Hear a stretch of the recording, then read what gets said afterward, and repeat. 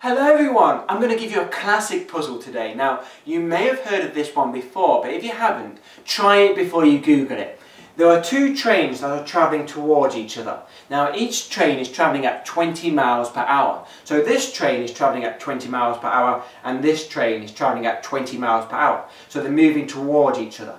Now, between the two trains is a fly, and he's flying backwards and forwards between those two trains. Now, this is some sort of super fly, right? So he's a little bit like me in that respect. He's travelling at 30 miles per hour. He starts at the front of the first train, he flies towards the second train. When he gets there, he turns around, he flies back. So he's flying between them. So it's going to be train, fly, train, fly, train, fly, train, fly, train, fly, until fly jam, right? And hundreds of people are dead. Now the question is this: if the trains start 200 miles apart, how far does the fly travel between them?